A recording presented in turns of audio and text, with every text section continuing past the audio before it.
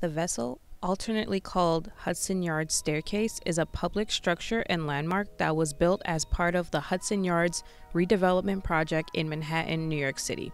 Supposedly, this project cost close to $200 million. It was inspired by the stepwells of Rajasthan in India. The elaborate honeycomb-like structure rises 16 stories and consists of 154 flights of stairs with 2,500 copper-clad steps and 80 landings that visitors would be able to climb. People from all over the world have been visiting the vessel to view its intricate design.